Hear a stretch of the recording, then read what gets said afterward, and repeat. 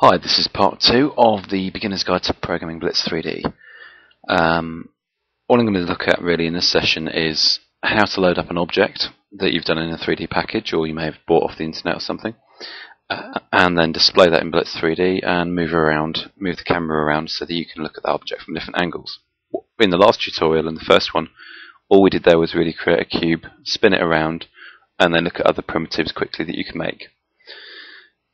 So, without further ado, if I show you the object we're going to show in Blitz3D, I use the Del-Ed 3D editor program here. There is a free version of this available, and it's a very quick and easy, low polygon 3D scene editor that you can use.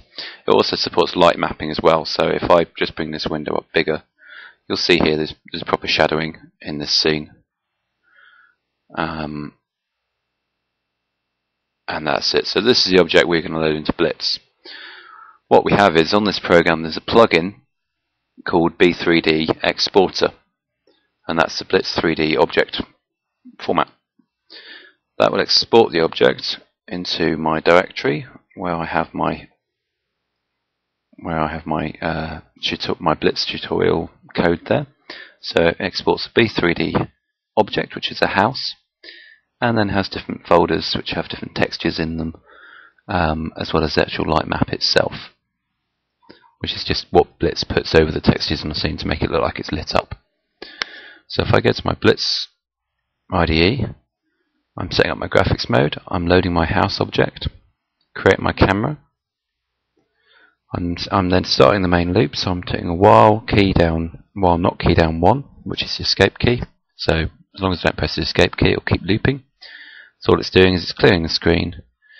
If I use any of the cursor keys, it will move the camera around, and that's either moving entity forward or back, which is my the camera. And left and right keys will use the turn entity command to turn the camera on the y-axis by the 1 or -1.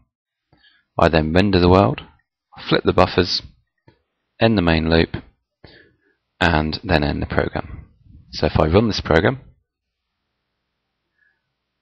you'll see that I'm in the middle of the object.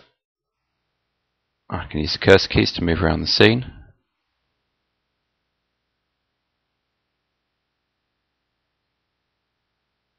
And that's it. At the moment there's no collision detection, so I can move through the object.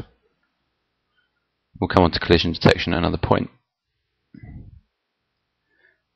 But for now, this is the basics of how to load an object in Blitz3D and display it. Okay, I'm going to put some comments on the video information, just asking a few questions about where people want this to go next, as well as something on my blog as well. You should try reading my blog as well, which is coffeeinduced.wordpress.com. Okay, I'll see you again soon. I should have some spare time to make another tutorial soon. Let me know what you want to see. Okay, cheers, bye.